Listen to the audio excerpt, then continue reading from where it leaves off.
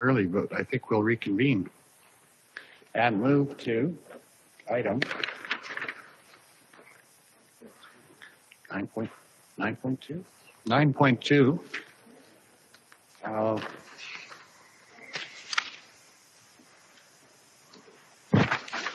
Thank you. Brooks Newell Region Economic Development Update. Welcome. Mitch Iwaasa came to update us on Brooks Newell Region Economic Development. The time is yours, Mitch. Welcome. Thank you. Great. Thank you for having me here. Yeah, it's great to be back and sort of give you sort of an update on what we do. Of course, on a monthly basis, I get to report to Joint Services, but and obviously that information is available. But sometimes it's probably good for the rest of Council to hear what we're up to. So first off, I sort of want to talk about the work that we do as a whole and sort of how we do it. Just a bit of a refresher and a recap. So our work as an economic development department revolves around these core areas. And I'll touch on each one of them in a bit as they relate to some of the work we did over the past year. First off is business retention and expansion. Next would be business investment and attraction, workforce development, and then tourism development. So as you see in the photo here, that was actually taken at our New Grow event this past year. It's one of our favorite programs, and it's one that sort of addresses all the four core areas that we deal within. First, I'll talk about the business retention and expansion side of it. In terms of economic development, it's an area where we find our most successes in terms of building the economy in our region.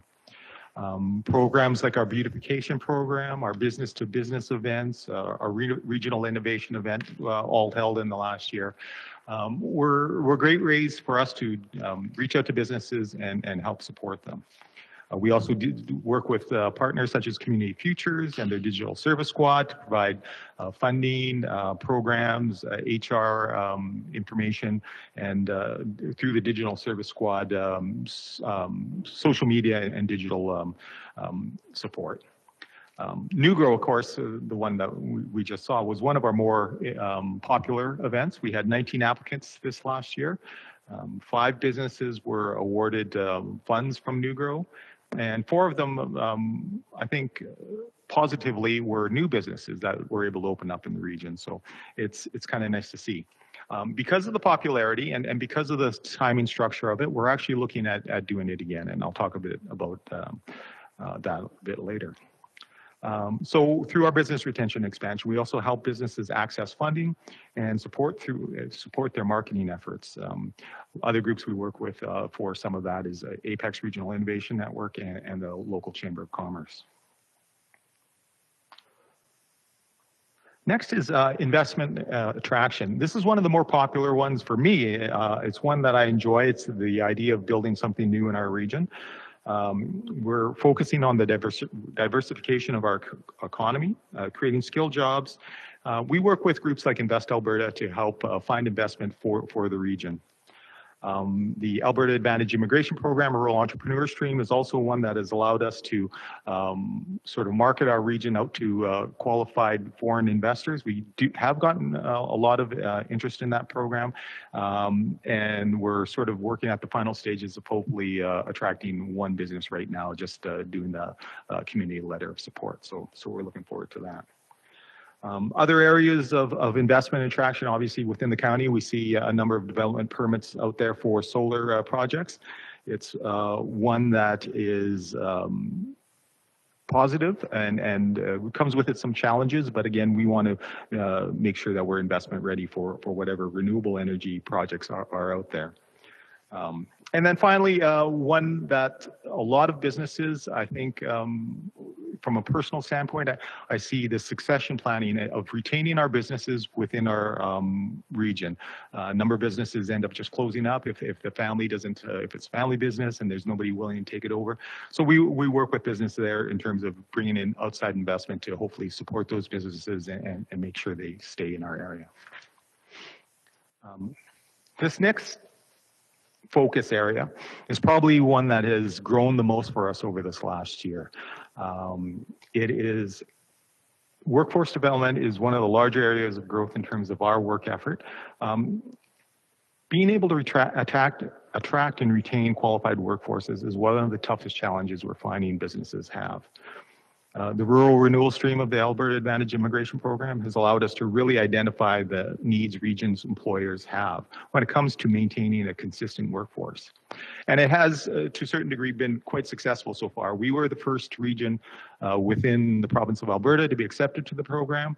And since our first endorsement of middle of July, we've had 50 endorsements for workers to move to our area. So again, getting them all the way through the process is still a challenge, but we hope to see some successes there and help the businesses locally.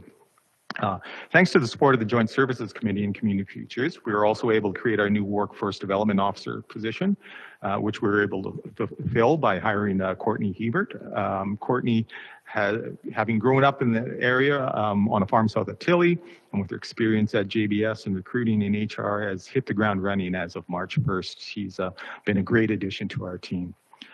She's able to commit her time fully to workforce development, and she's already done a number of projects similar. The job fair that you see up on the screen right now was one of the students' summer job fair, which was well attended and well received by the employers that were there.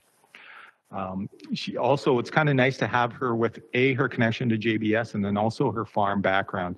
You know, she's reached out and identified that the need for farm workers is big too. We've actually recently signed on 2 local farms who are looking for workers. So through the rural renewal stream, hopefully we can find them, you know, whether it's a you know, ranch hand from Australia or a vegetable picker from the Philippines. It doesn't really matter in terms of if that need is not being filled, it's tough on these farms. So we're hoping that this program is going to be able to help them out. And then finally, I'll just go through the tourism development. As you see up on the screen right now, there's the Red Bull Outliers event that happened out at Steville. That's one of them. You know, as we see every summer, our campgrounds are full and our hotels have been busy. And we want to maintain that, but part of maintaining that is developing tourism opportunities. And so with Brooks Region Tourism, we worked with them to support them. Jamie McIntosh, their executive director, is great at reaching out and facilitating a lot of programs. Red Bull Outliers, again, was a great example of that. Joint Services supported that, and we had over 400 competitors and plus a number of viewers, obviously. On site over a course of better part of a week with the setup of that Red Bull crew. And then also we got worldwide exposure through the Red Bull TV, the program that they had. And if you haven't seen it, it was quite the production that they put together, and I encourage you to take a look at it. Other things that continue to be very strong actually in our area are sports tourism. Things like hockey tournaments and continue to be a good draw. It actually is one concern is that the other side of tourism is these hotel rooms, and sometimes we don't think of it, but like work crews that are in town, you know, are considered essentially a tourism dollar. And fortunately, the hotels have been busy with the work crews, but that has actually created a bit of a problem for the hockey tournaments because the teams from out of town can't find a place to stay. So I guess it's a good problem to have, but you know, we're probably losing out on some opportunities there too. So, but yeah, tourism development is another strong area. So that's sort of looking at what we've done over the last year. And I just sort of now want to look ahead to what we're looking to do over the course of this year and what we've been doing. Again, going through our business expansion, the work that we do, business expansion is sort of our bread and butter, and that's what we'll continue to do. We'll continue to work with businesses to support their growth, providing support programs like New Grow and Beautification. Connecting them with resources and funding opportunities and succession planning are our key focuses of the expansion and retention. In workforce development, we'll continue to grow and develop our region's ability to train, attract, and retain skilled workers. We like working with partners like Medicine College, BCIS, employment agencies, local schools, community futures, and other stakeholders to create a collaboration so services aren't duplicated and resources are used efficiently. Actually, we just received a word that we did receive a grant from Alberta Trade and Immigration, and that'll help support some of the work we're doing in the workforce development area. Investment attraction, again, is always ongoing. Our social media is one way that we look to attract businesses. Working with groups like Invest Alberta and the Rural Entrepreneur Stream will help with our efforts in investment attraction. And then finally, Kinbrook Connection Pathway, ongoing there. We can see the construction from last year, and it's been well received, the first phase. We're focusing on how to move ahead to complete the project. Fundraising is a key component, and we'll continue to look at all the opportunities available. We're actually having the Friends of the Pathway meeting next week. Councillor Screever will be attending, I believe. And so we're hoping to sort of gain some more community support there and kick that project off. And then just last, I'll just want to touch on some of the events that we've got upcoming. These are some of the bigger ones that we've sort of got in the go. This one photo here is actually the only photo that wasn't taken in the region. This was taken at the IFAJ Congress last year in Denmark. And I'll jump ahead to that right now, actually. So the IFAJ International Federation of Agricultural Journalists Congress is going to be held in Ols from June 27th to July 3rd. And we're lucky enough to have a pre-Congress tour coming through our area. And so maybe this is a little bit what it's going to be like, a bunch of journalists taking pictures of a pig. But if that story gets out to the world and what our opportunities are, whatever they may be, pigs or cows or irrigation, the focus of the tour through here will be on irrigation. But I think it's also an opportunity for us to tell a broader story of what agriculture in the Newell region is. So we're really looking forward to that. And again, thanks to the county, the city, and the EID, we were able to be a platinum sponsor for that event. New Grow, jumping back to New Grow, again, because of popular demand and because of the way a lot of businesses work, when we're doing it in December, it's tough for some retail businesses. So we're going to be doing essentially 2 intakes this year. We're going to be doing one on May 26th, and we've already received a number of inquiries into that. So we're looking forward to that. Other events that'll be coming to the area, Alberta 55 Plus Games will be held August 17th to 20th, and we look to have upwards of 1,000 participants, officials, and guests coming to our area to take part in that. So another nice tourism boost. And then finally, we're looking at doing a business symposium. In the past, we had the Power Up event. COVID had sort of put a stop on that for a couple of years. And whether it's Power Up again or some reinvention of it, we'll probably be looking at something in the fall once some of these other things have gone through. But anyways, that's sort of just a quick overview of who we are, what we've done, and what we're going to be doing. So if you have any questions, here to answer them. Thanks, Mitch. That's interesting. I have a question. Your B2B, your business-to-business events, what's the frequency of those? Over the summer and through the fall, we're trying to do them about once a month. We took about a couple-month break over the holidays off. We just had one right at the beginning of this month, so we'll probably be having another. Again, it'll probably be, again, once a month. Right now, too, with the workforce, every few of them will probably be more workforce focused too. So, yeah. Any other questions? Dina? I was just wondering, do you ever take a look around the Brooks area and say, gee, I really think Brooks could really use, I don't know, say another store that sells children's clothing, let's say. Do you ever look around and go, and then try to actively entice somebody to come this way? Yeah, so there's a couple of things we'll do. So there are opportunities with businesses that are currently for sale. And so we'll market those through our rural entrepreneur stream. So their listings essentially are on our businesses. We I think, yes, we do. We have business plans that are available. So if somebody's looking for investment opportunities, we can present those to them as well. I think sometimes we want to be mindful about attracting competitive businesses that businesses are already here. I mean, we want to encourage that. If somebody approaches us and says, you know, I want to open another children's clothing store and I'm looking for some support or what's available to us, we're more than happy to do that. Yeah, so we do look at those kind of opportunities. Yeah.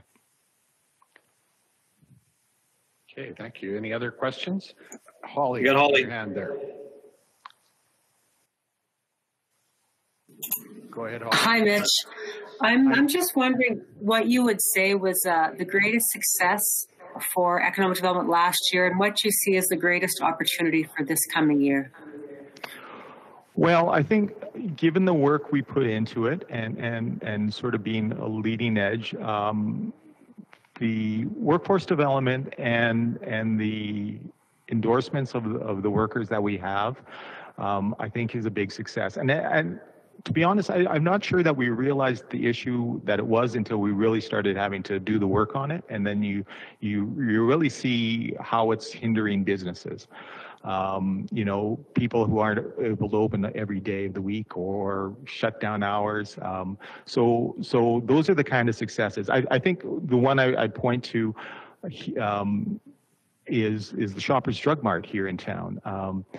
They were able to get endorsements for 3 pharmacists. They are in the process of coming here.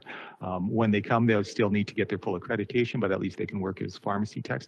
But that has allowed the owner of Shoppers Drug Mart to, you know, sort of look to the future, invest in his business, and was able to open the walk-in clinic in his pharmacy, which is, I think, been very well received in the area. So those are the kind of successes that we see. What we need to work at, workforce development is great because people need workers. The challenge that we're going to be having, though, if we get the workers that we need, is where we're going to house them. And housing is the other area that we need to be working on, and we are focusing on in terms of what can be developed and you know, who's available out there to develop it. JBS we had a meeting with, and they're a great organization to work with. They obviously are one of the, or are the largest employer in the area, and they're, if anybody needing workers, is them. But again, they've told us anecdotally that you know, that they have trouble bringing people here because there's no place for them to live. So we will work with them, and I know they are looking at options on their own to house the workers. So that's probably our big challenge right now. Good, thank you. Greg, please. Hi, Mitch. The Timbrook pathway. Yes.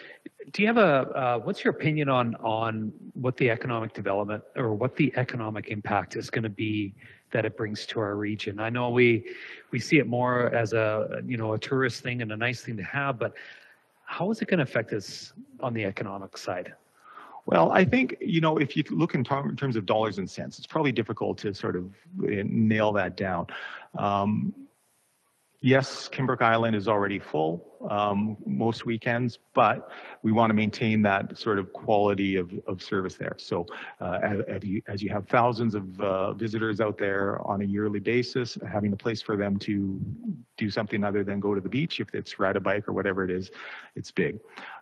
From a local standpoint, the opportunity for, you know, just businesses that could go along with it, whether it's e-bikes or scooters or something along those lines, there's those opportunities for businesses along the route too.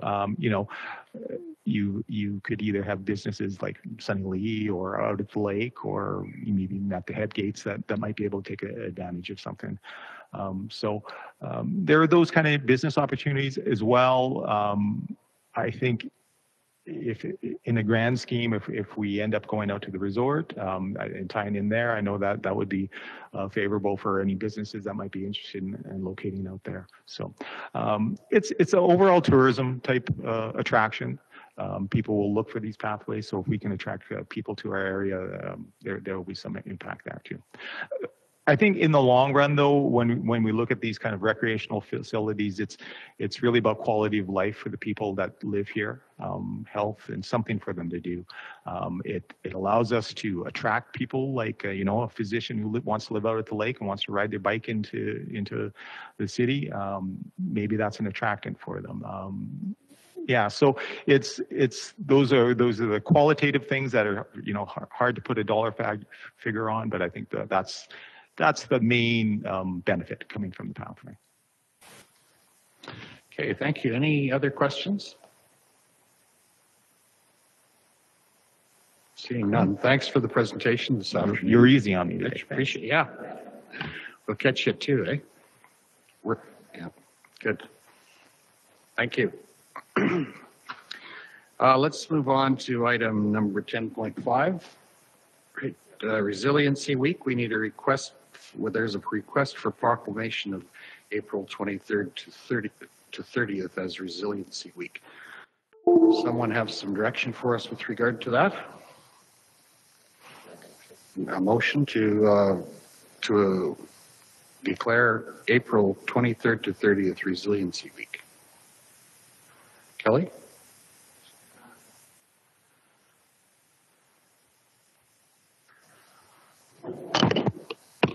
Is there someone that will do something about it? Sometimes we get requested to make a proclamation and then nobody does anything about it. But do we have an actual action coming out of this proclamation? Matt, go ahead. Yeah, I think the request is looking for support in declaring 23rd to the 30th as Newell Resiliency Week, tongue-tied, and they're looking for a delegate at the April 25th Resiliency event.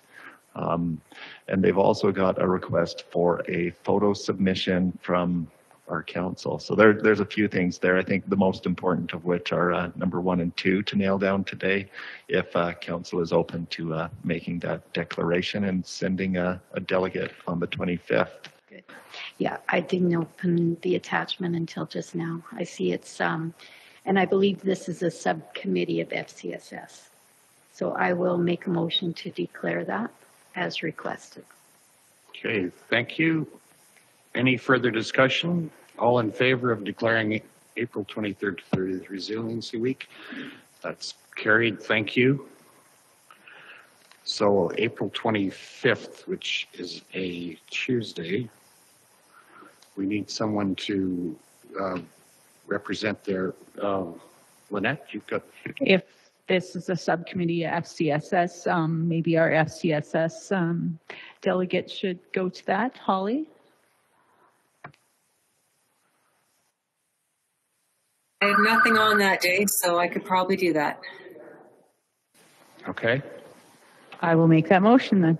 thank you. As a function of council. All in favor, please indicate. That's carried. Thank you.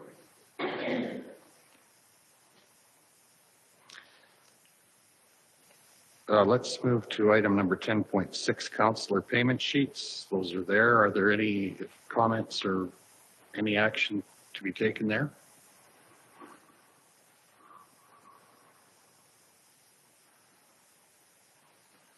We're good. Yeah, Ellen, please.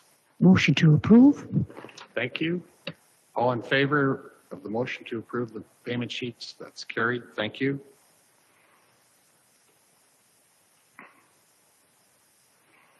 Requests for functions of council. I have one. There's a, for lack of a better term, a Rotary fund or Rotary sponsored function tomorrow morning from 9 to 11:30, where they're requesting someone attend to exchange with grade 10 students with regard to what things that are available in the community and to discuss various matters with them. I've asked Kelly, Councillor Chrisman, to attend on our behalf, and she's willing to do that. And I would suggest we make that a function of council. Lynette, please. I'll make that motion. Appreciate that. Thank you. All in favor, please indicate. That's carried. Thank you. Pardon me. I was confused whether to. Oh, yeah. Are there other requests for function of council? Neil. Yeah, the RMA board That's coming up. Oh, yeah. has a the request quasi-judicial. for, We would do that if we, should we deal with the issue? We can always add that if we, okay. at the time. Thank you. Yeah. Anything else that isn't already on the agenda? If not, we'll move ahead. Thank you. So 10.7.1 town hall meetings with Minister of Public Safety and Emergency Services. Matt, please. Yeah, so these notices came in. If you look at the attachment, you'll have these ministers captive in town at the JBS Canada Centre on April 5th from 6 to 7. We thought it might be a good one for consideration as a function of council for you to send a few members. It's not every day you've got ministers in town, and it's always good to be out and influencing the direction they're going. I think that's a good idea. Who could attend that? Neil, you're in emergency services, right? Or Dan is as well. Are you? What was the date again? April 5th. Do we have volunteers or suggestions? Dan, are you available? Yeah, good. We have Jeff Mowat in the morning. Go ahead, Holly. Sorry. We have Jeff Mowat in the morning that day from 9 to 12, so we're all going to be in town for that already. Okay.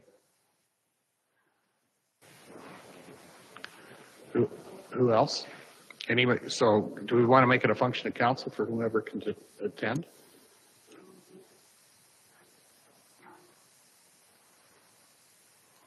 Okay, well, people make their own decisions if it's a function of council. Holly was interested. So do we need to specify who's going to attend or just leave it open? I think if so, move, Neil.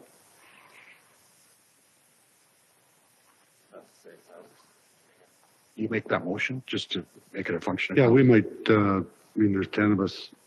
I'm not so sure I'll stay there all day, but we can come and go a little bit. Yeah, I won't be there for sure, but But that's, I'll make that a motion. yeah, that's good. All in favor of the meeting with the minister via function of council? That's carried. Thank you.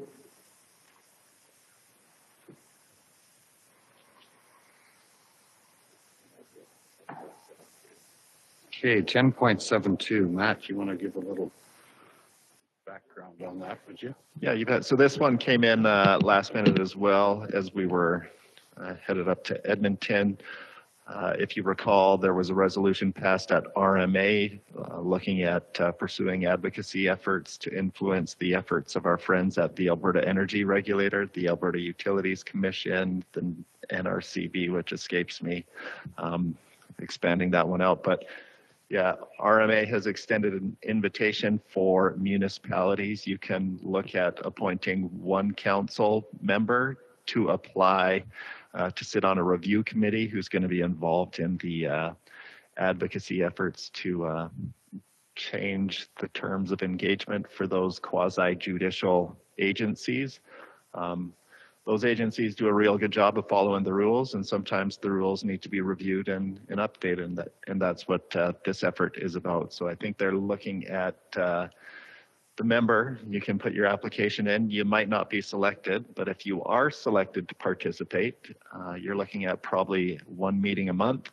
RMA will cover travel, meals, those expenses, but the council would need to cover the per diem cost. So eyes wide open on that one. The engagement is intended to kick off right away and be complete by September 30th. So that's kind of the commitment you'd be looking at there. It's very timely. So I think it's safe to say the theme of convention was renewable energy development and the planning and development process or lack thereof around that. And this would be a good opportunity to influence that moving forward. Neil? I think with all we heard about renewals at RMA and the position we're in with our solar coming in, I think it's imperative that we try and get it on that board. I agree. I did have a few people talk to me about it as well. And also the NRCB. I mean, there's approvals that happen there, maybe not here right now, but it happens from time to time. And those are close, sometimes agricultural and other things. But Kelly, you had a comment? Sure. Simply that I would be interested in applying. I don't know if anybody else would, but I have had the experience of having these quasi-judicial boards decide what's happening around the council table in the past. So I would be interested in being part of that review. Okay, Dan? I was going to say I'd also be interested, but I looked at the application, and if you've got experience with these kind of boards, then you'd be more likely to get in there than I would, because that's one of the questions that they ask on that application. What experience do you have with the board? So I'd say if you want to get in there, good luck to you. Again, just a reminder that it would be an application process and there's no guarantees by any means. Okay. We can only send one name from our council. I'm not sure what their process is going to be, but go ahead. Do we need to make a motion saying that we agree to Kelly putting her name forward? Yeah. I would make that motion then. Okay, thank you. All in favor, please indicate. Okay, that's carried. Thank you. Okay, that's good, and that would be a functional council if that happens then as well. Lynette, please. Well, we talked about the resiliency, I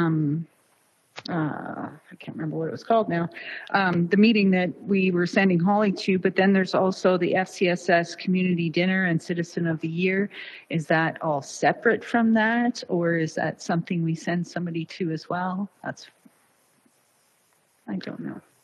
I'm not sure I have the answer to that. We probably don't have any background among us. Holly, you've got your... Yeah, that was brought up last meeting, and Kelly said that the FCS representative goes, so I was planning on attending that on behalf of the county. Okay. And what's the date on that again? June, right? 16th?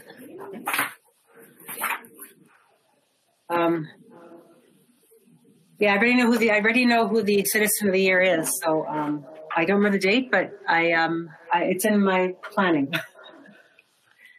Which was that? That was the... Well, I have the community dinner written down for June 2nd, but then I wrote Citizen of the Year April 14th. Yeah, the Citizen of the Year is April 14th. The community dinner is at Castles Hall. That is honoring the county. I think Castles honoring the county. That's something separate we need to buy tickets for. And I think we should be there. Yeah. Okay. But we have a little time on that one. Can we move on? Okay, let's...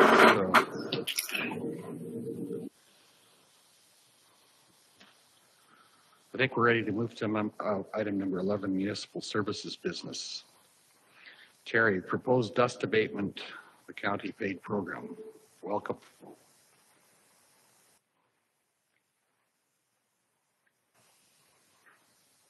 Good to go. Go ahead, thanks. Good afternoon, thank you. Anyway, this is kind of my annual request for council to review and take a look at our proposed county paid dust abatement. Most of you guys most of you should be all familiar with it. And we put it in areas that are typically, we look at like high traffic areas where we get dust a little bit, reduce our maintenance a little bit and stuff like that.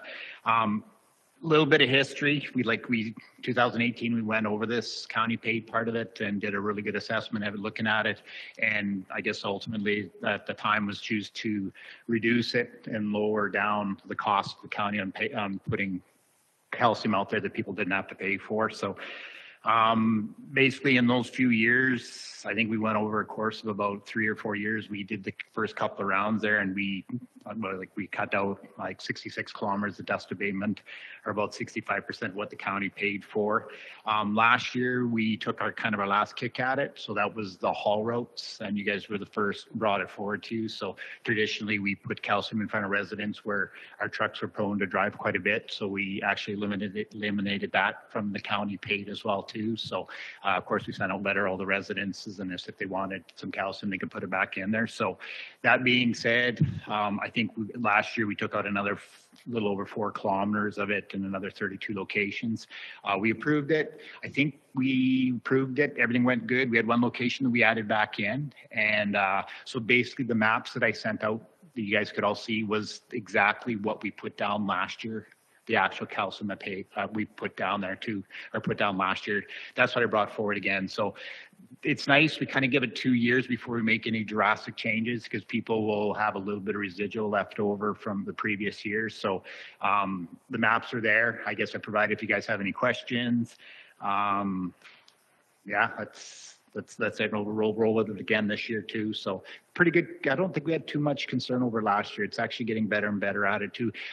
One thing I did think I noted on there that over the time of this process, residents that applied for calcium gone up about, I think we've increased about 93 applications over the process here too. So a lot of people have been buying and putting it down on their own. And that's at the benefit of the residential program where they pay 1/3 and we pay 2/3. So yeah.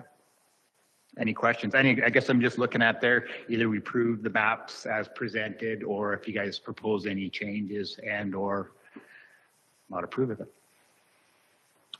Thanks, Terry. Are there any questions or comments? Greg. So as far as calcium, Terry, did it, even though there's not much for people living on a road, does calcium help the road let's say if it's traveled quite a bit by trucks, oil field trucks, silage trucks, those type of things on a regular basis? Is there an advantage to laying calcium down to prevent deterioration of the road? Does it help with that, or is it the same deterioration happens no matter what kind of traffic is on it? I think in the past, maybe that's a lot of reasons why we did it, maybe reduced a little bit, helped out with some maintenance and stuff like that. The primary purpose is for dust. I mean, that's why we put it down, just for dust, so people just don't like it when the trucks are driving by. There's certain times you will see we'll hold a road together a little bit longer. There's a lot of other things you can do out there that other products put down. I'm not going to say it doesn't work. Yes, there's definitely places there where you put it down that it will help. What happens with roads there too, just because of the traffic, the roads get flat a little bit less frequently, and then we get into trouble in that way too, right? And that's when your washboard gets all those little bubbles or ripples in it, because water sits on it. As soon as water sits on it, it blows out. So there's definitely that advantage, or that perk to it as well too. It's a little bit less maintenance, and it does help for heavy truck hauls too. Not convinced 100% that it actually extends the life of the road or anything like that, but primarily dust. That's the main goal of it. Okay, any other questions?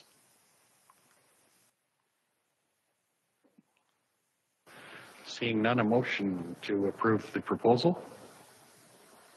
Adina, please. I'll make that motion. Thank you. All in favor, please indicate. That's carried. Thank you. Thank you. Thanks, Terry. Let's move on to item number 11.2, feral cat colonies, cats at large. Mark Carpenter, please. Good afternoon, Council. This will be the first time that you've heard anything from me about cats at large. So more or less, I have some history for you on cats in the county of Newell. And it can be simplified to the fact that we don't have the labor force to deal with cats at large or feral cat colonies. Reading what's been submitted to you in the past as of November 24th, 2022 regarding Bantry Bay North Headgates residents, I can understand the cause for concern on this. We are not in the position, however, labor-wise to deal with the matter. Looking at what other municipal organizations have done, you have Cypress County that has provided funding for feral cats, spay and neuter release programs and such. That would be my first thought or recommendation to council to consider, is if there's anything through the budgetary process that you would like to dedicate to that. My caution is again though that our service capacity is currently directed at our municipal partners with patrolling the mini-munis, as well as the Eastern Irrigation District. We've got the campgrounds, and we also have the County of Newell for 2 officers to get across, be visible, and assist with those matters that have been prioritized. Now, if there's going to be a change in priorities, I guess that's a matter for you to identify to myself on how we address that. But at this time, truly, my recommendation is that you do much the same as what Cypress County does. However, looking for that volunteer base to take the lead with the funding that's made available, and they take the lead on dealing with the feral cats as they arise throughout the County of Newell without involvement of the Municipal Enforcement Services branch. I'm open to any questions. I know that's a very brief highlight for you. I did provide more detailed information for you on that RFD, but you can see where we've been. And I guess the other point that I should really stress on this, we have the BAPS Animal Control Services Agreement. It is limited to dogs. Not anybody can just pick up a dog and drop it off at BAPS and claim that it came from the county. It needs to either be vetted by one of our officers or dropped off by our officers. And that's just simply to control the expense going to the taxpayers, because sometimes dogs are found on highways, taken to a vet, $2,000, $3,000, $4,000 surgeries, dropped off at BAPS, and then the county's expected to pick up the tab. And I don't really have a good way of saying it without sounding kind of ignorant to the situation, but people do need to be responsible for their animals. It is not up to the general taxpayer to be shelling out for ignorance of owners. And through the visits with BAPS and whatnot, typically they are overwhelmed with cats. The years of COVID, I know their shelters were pretty vacant. However, with people being able to get out and about and travel and return to life prior to COVID days, a lot of animals are being, again, returned to shelters, and they're having problems locally. There is struggles with all of that, and they do live by a no-kill shelter philosophy. So they're always trying to find homes for animals and even move them between different shelters to where there may be a higher adoption rate. But typically, BAPS is overrun and has no room for cats. We have nothing on this site. We've never been in the business of housing, feeding, watering, caring for animals. That is a 24-hour-a-day, 7-day-a-week, 52 weeks of the year business to be in. And there are some regulations behind the care and custody of animals. So that is where I kind of base my statement of we don't have the capacity to deal with that. And I propose the alternative that if you're looking to support such initiative in Newell, that is simply funded through budget for volunteer groups to come forward with requests to use that money. Thank you, Mark. Any questions or direction for us? Go ahead, Greg. Excuse me, glasses. Mark, is there any, I know we're going through animal bylaw, and I don't want to bring that up at this time, but do we have anything with respect to cats, roaming domestic cats in hamlets and acreage subdivisions? We do not, because we just simply do not have the capacity to deal with it. We're very well aware that and I don't want to stereotype or label anybody, but urban areas, if someone's cat has a litter, it's not uncommon for them to drive out in the rural area and drop a box in a ditch and carry on. And I'll even say, for example, I'll keep them nameless, but I have a neighbor that's how they found one of their cats. They found a little kitten roadside, picked it up, took it home. Very generous of them. Again, we just don't have the capacity ourselves to address that for council and the ratepayers. Right. Okay. Thank you. Anybody ready for more questions or prepared for a motion with regard to this? Lynette, please. I'm just curious, when you say to have a volunteer group take it over, like, what does that actually look like? Good question. From what I've read with Cypress County, volunteer group consists of vets and people of the public that wherever those identified areas of concern are, they would identify some dates, go in and do the catch, neuter, and release program. And, there's another valid point that's in the RFD for you. Right now, we're very limited to the availability of vets. We've already ourselves, with our own dog and cat, we have to go to Dunmore. I don't know if anybody locally is even available for a catch, spay, neuter, release program. So that's some of the challenging things locally for us. Okay, thanks, Mark. Matt? I think council has a few options they could consider for potential not-for-profit organizations who would take this on. One is the Task Force. I think that's maybe an old name, Canadian Animal Task Force. They do a trap, neuter, release program. We've also, you'll see in your package an email from Ms. Vickerman, who presented to council earlier, seeking funding for a pilot project out at Bantry Bay, which they have taken on their own. A number of cats have ended up in a couple of different organizations, one being Cleo's Karma Canine Rescue locally. And the request from Ms. Bickerman in your package is that council considers financially supporting a trap, neuter, release project that Cleo's Karma Canine Rescue has committed to at Bantry Bay. So there's some options that we could explore if you want to entertain that at all. Okay, Dan, please. Yeah, that's what I was going to bring up there, Matt. There is a volunteer group asking for some financial assistance to do this. My sister and my aunt actually run a very similar program to this in a different province, but they do it because they're passionate about it. Unfortunately, it costs money to do some of these things, but that's all they need is some finances to cover the things that can't get done with volunteers. If there is a volunteer, and there is a volunteer group ready to take this on, I'd be willing to help fund it, but if we don't have the resources to put towards it labor-wise, then I'm not interested in starting something like that. But if this is a problem our ratepayers are facing, I'm okay with putting some money towards a volunteer group that wants to make it better for them. Okay, thanks. Thanks, Dan. Lynette, please.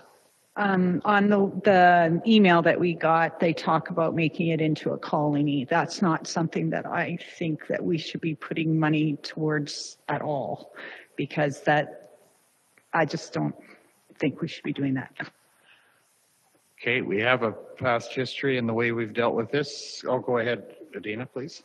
Well, I just wanted to say, with the nature of cats, back when Tilly was a village, we had a problem and did a trap, neuter, release type program. And it really was great. But that was 20 years ago, and now the cats are back. So this is going to be something, it's just the nature of cats. It's just going to continue. So I just have mixed emotions about it. That's that. Okay. Oh, Matt, please. Yeah, to that point, if council chooses to get into that support line, you're probably looking at not a one-time support.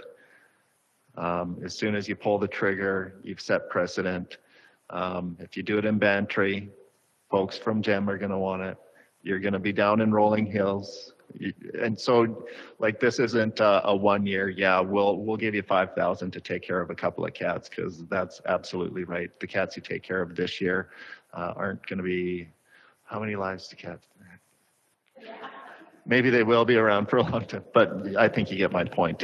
This is a long-term commitment that you're considering here today, not a one-off. Exactly. Thank you. I think we do have some options presented for us with recommendations. Recommendation being more general, but someone ready to move on that? Option one is as per past practice where cats were not included in the services provided. Neil, please.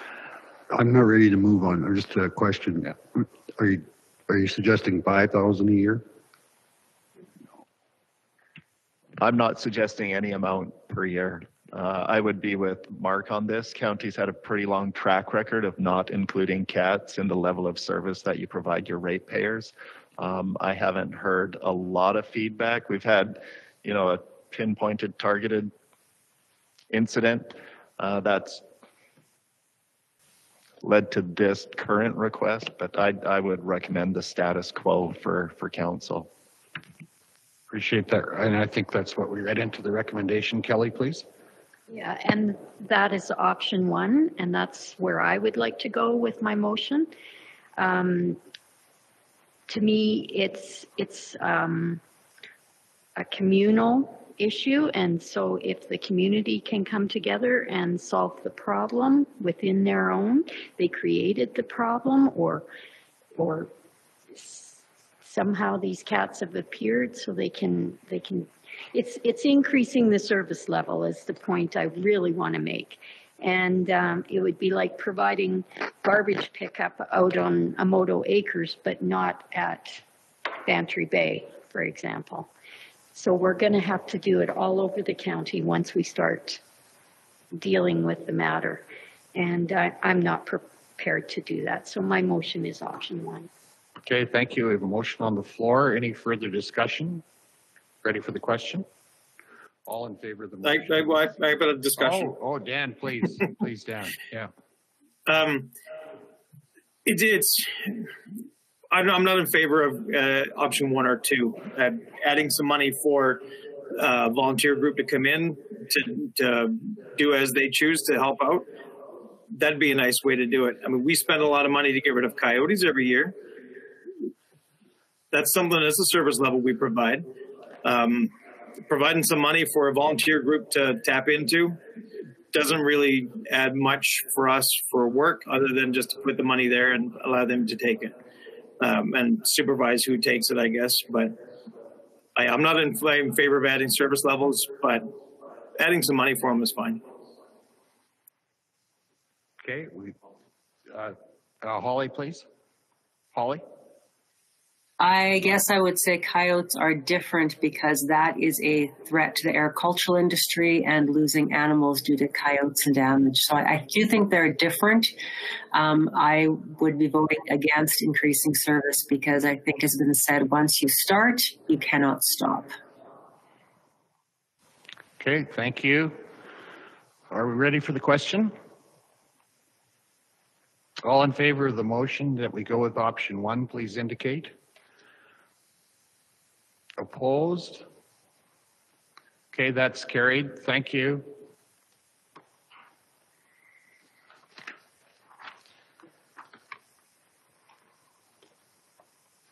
Okay, thank you, Council. We're up to item number 12, committee reports, and we have a couple that are noted in our minutes, or pardon me, in our agenda that are circulated for us. We can look at those, and if there's questions about those, I'd welcome that now. We have other committee reports on the checklist that I have here, but I will leave the question period open at the end of the committee reports. So joint services, Greg. Thanks, Arno. Okay, yeah, joint services met. Couple things of note. There's a couple approvals that we made at joint services that may be of interest to council. A motion was made to approve $3,000 to the Rosemary Egg Society for the 2023 farmers market. That was what that was basically for some advertising and bringing more people to the farmers market. That would be reviewed each year. It's not an ongoing, and we stress that this is a one-time thing, and that we encourage the farmers market to kind of sustain their own costs if we could. So there was some talk about increasing table costs and things like that were kind of thrown around the table with the idea that they become self-sustaining moving forward. Another item that was brought up was the International Federation of Agriculture Journalists. That was the $40,000. That was brought up that Brooks, the county of Newell, the ID was going to be asked to come on board with that, and any other of our municipalities in the area to join in to make this $40,000 platinum sponsorship for this event. It's going to be, I think it's going to be a big boost for our area, and it was very much well received on joint services.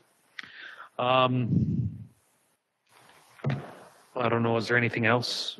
Arno and You got Neil? it covered, eh? That was, yeah. Oh, Lynette, please. Did we hear back if the ID is actually kicking in? They're in. Oh. Yeah. Right? The ID's in. The ID's in, yeah. Good lead, I would say, on behalf of council to provide leadership on this. Oh, Dan, please. What did the amounts end up being then with the partnership now for cost? A third of 40,000. It's an infinite number.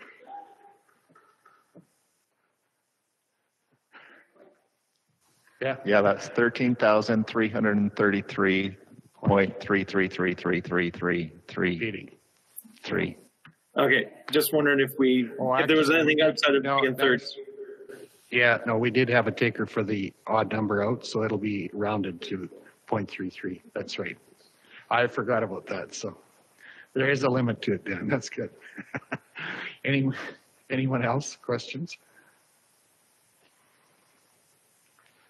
Rec boards, Division 5 and 10, Neil and Greg. Have you got the numbers? Go ahead.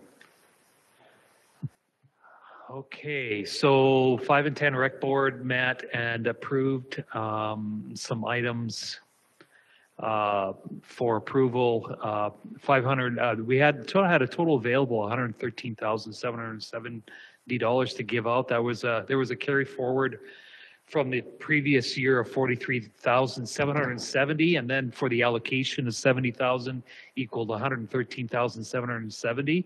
So there was $520 given out to the Brooks and District Fish and Game Association, 15,500 for Castle's Community Center. There was 30, I'm going to have to check on some of these numbers. There was boy, I don't have the numbers right in front of me, and Lane's not here. So yeah, there was money given out to Lake Newell Resort Community Association with respect to some work done at that municipal reserve right on the edge of Sandpiper Estates. For tree work and irrigation. Most of the work is going to be done by volunteers, but it's mostly for physical trees and irrigation supplies. And then there was a significant amount given to the Silver Sage Arena with respect to money that was given to them before for an outdoor riding arena right next door to the building. And it was they're seeing an increased demand of outdoor type of activities there that are right close to the building itself. So they're a going concern there. They've got a real excellent board, and this will really enhance that area. So we thought, well, let's help them out with that. We didn't give them their entire ask. Their ask was $147,000. We didn't give that, but we did give a significant amount. So, because they do bring quite a bit to the scope of the area from inside the county and outside also with their various events. And that's basically, is there anything else, Neil? Just, I'd like to bring up, it was a pretty easy decision. I think we gave $90,000. But when you looked at their income statement, that's a little going concern over there. Like it'll blow the doors off any of the halls, and I was amazed, to tell you the truth, and they have really turned it around. So it was, that was an easy choice. Okay, thank you. Any questions? Seeing none, just to update, Gem Community Association had their annual meeting last week. About 20 people there, most of them, all except one younger than myself. What I'm highlight was a good turnout of young people to take on the activities of the community, so that's excellent. Let's go to 55 plus games committee. Greg. Yeah, so the biggest notes to that is that I just want to make the comment that they've got a really well-run organization there to bring on this 55 plus games. The board and the volunteers that are working with that are. I sit on that board, but I really just sit back. They run with it, and it's one of the easiest boards for me to be on because they are so dedicated to it. So, which is really, really nice and refreshing. Their big push right now is volunteers. So they've got basically most of the volunteers for the main sports, individual sports, the leaders of it. Now there's going to be a call from the public to help out with those individual sports. So they've got the heads of each.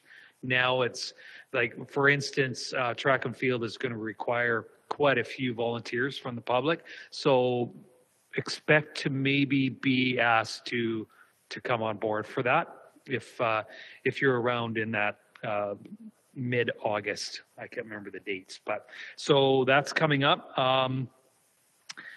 Other than that, it is progressing. Good. Thanks, Greg. Any questions? Seeing none, we'll move on to, we're close to the end of our agenda. A motion to move in camera. Ellen, please, all in favor that we move in camera, please indicate. It's carried. Thank you.